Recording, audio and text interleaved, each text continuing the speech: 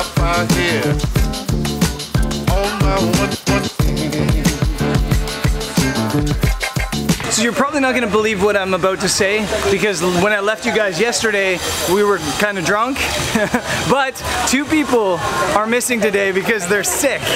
And when I say sick, I don't mean hungover. They actually got food poisoning, and I swear that's what actually happened. So Jody, sadly, is in her room with food poisoning. Tater's in his room with food poisoning. Hi. And we're going on another boat cruise. Feel a little bit guilty leaving them behind to go cruise around these beautiful islands, but that's exactly what we're going to do.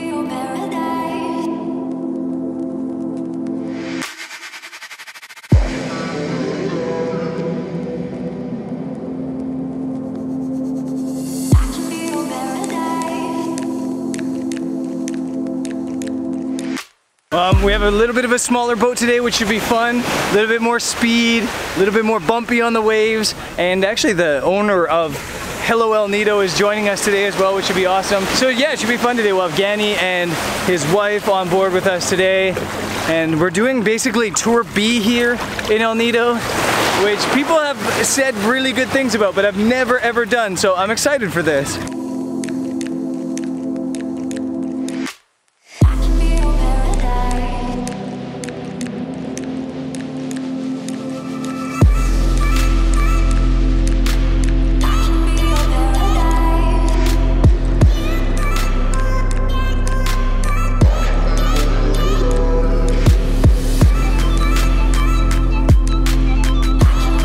Did some snorkeling and I actually forgot to check in before we started snorkeling, so I'm going to show you the footage now.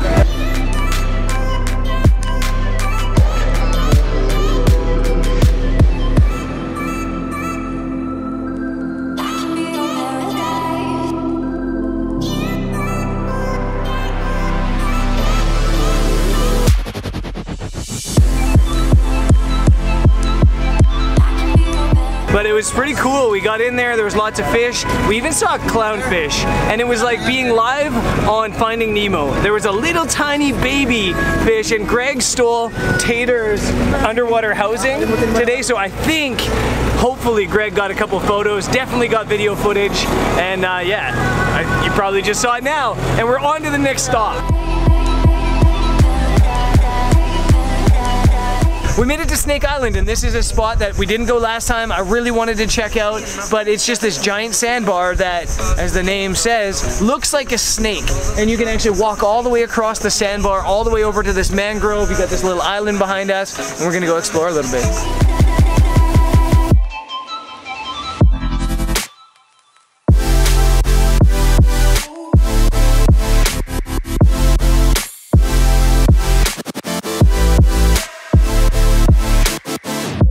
This little sandbar is crazy. There's even like a mobile 7-Eleven, a floating 7-Eleven here right on the water. You want to get a beer or some Coke, you need to refuel your water, or a coconut, which is most likely. And yeah, it's cool here.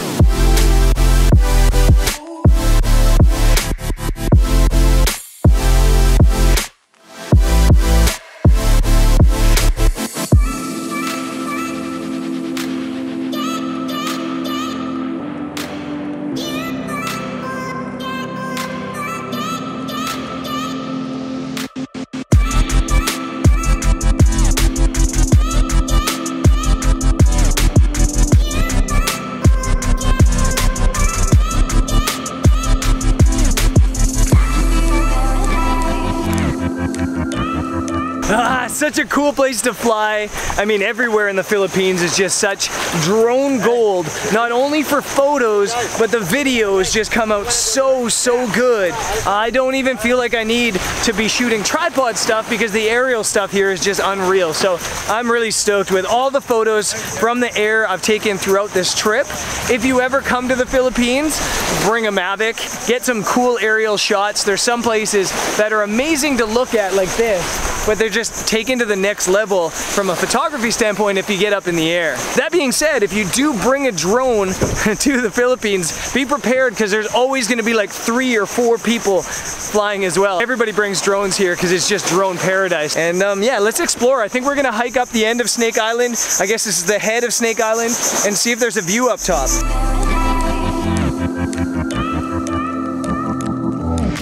I can be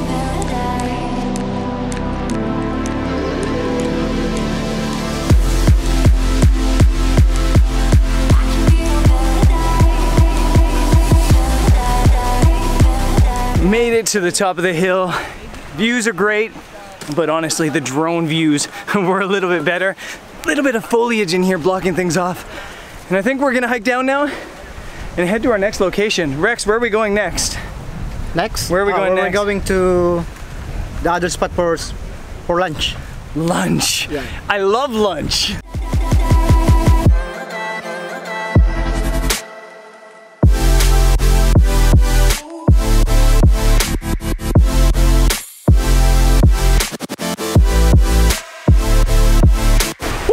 This place is awesome. The best place, I think, for lunch. Calm little cove, some nice water to swim in, maybe snorkel in. There's a rope swing for some Instagrammable shots.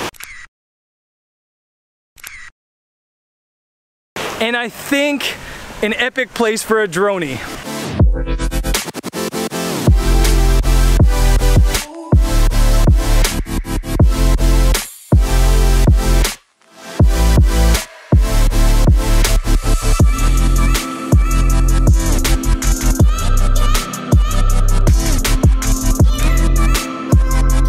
Might be my new favorite lunch spot.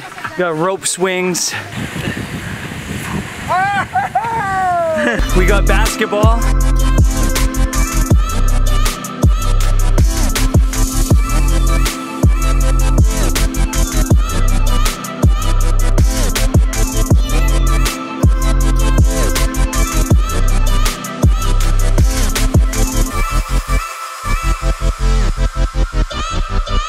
And we got puppies.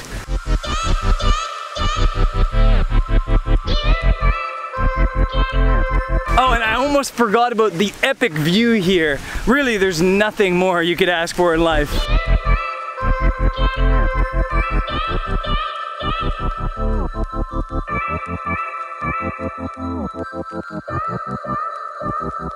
So we're at a place called Kodognon, and apparently there's a cave somewhere that we have to crawl in. This is fun. And the craziest part about this cave is back during the Japanese War, the locals used to hide in here. They used to hide away from the war in here. So crazy, crazy spot.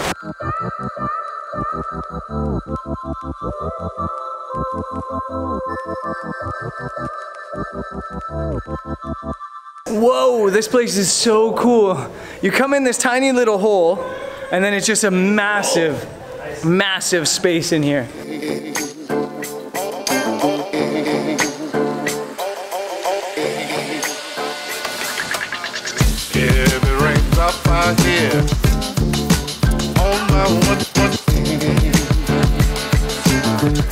That was awesome. Could not have been more perfect. And now we're jumping back on the boat.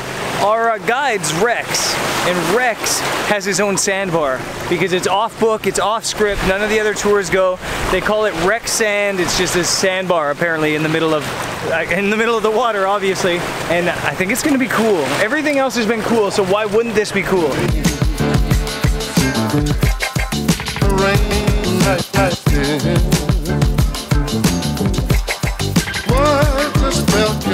And we're here at Rex Sand. There is one other boat, 2 more people here, but we basically have it to ourselves, and it's so cool. Like, just look around me. We've got the other boat there and that background of those islands. Over here, there's like some weird temple, but it was apparently a part of a film set that way, and this is just unbelievable. I think I'm gonna fly the drone again. I'm running out of battery, but I'm gonna fly the drone again. Maybe just shoot straight up so I can show you the sandbar from above.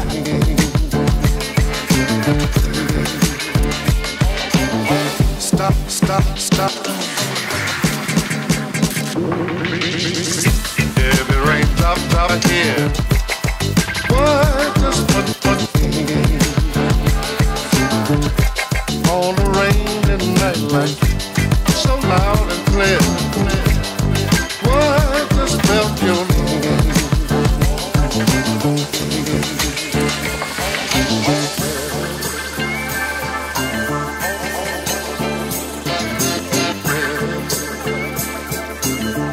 We're at Piña Buyutan Island. This is our last stop of the day, and again, paradise. Again, drone heaven. All these palm trees, A bunch of girls in bikinis doing Instagram shoots over that way.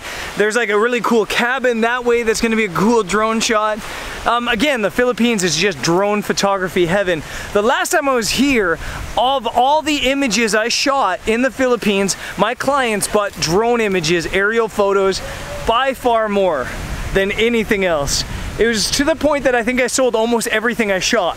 It was that crazy, there's that much demand, and it's that good of a place to fly. So I'm gonna fly and get a couple more stills from here, maybe a couple more video clips, and then I think we're gonna relax a little bit. Maybe throw on a bikini and pose against one of these palm trees myself.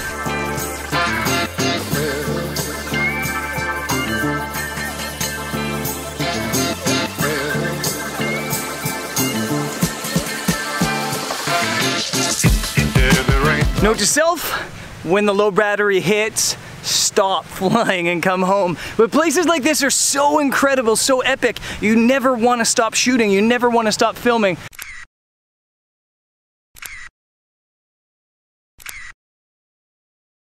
So I was shooting that droney that you just saw, and I got to the end point, to the farthest point away, and I got the low battery warning, but I needed to try to finish the shot. I got close to finishing the shot, and then to get back, I ended with only 3% battery, which is one of the stupidest things I've ever done with my drone. But yeah, the footage came out beautiful, I think, and this is just incredible. It's such a good day here in the Philippines. And yeah, I think now it's time to just relax a bit and then head back to the mainland. Rain like this. What just felt your need?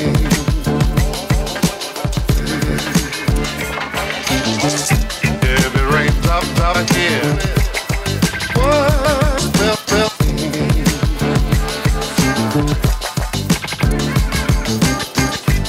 so loud and clear.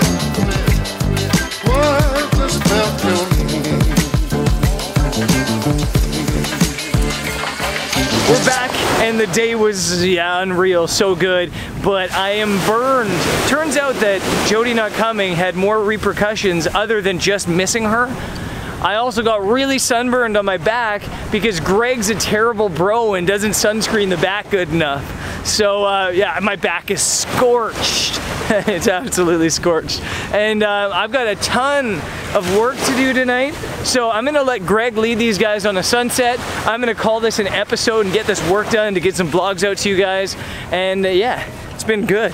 So good tour B here in the Philippines. And I guess I'll see you guys tomorrow as we head to Coron. Peace.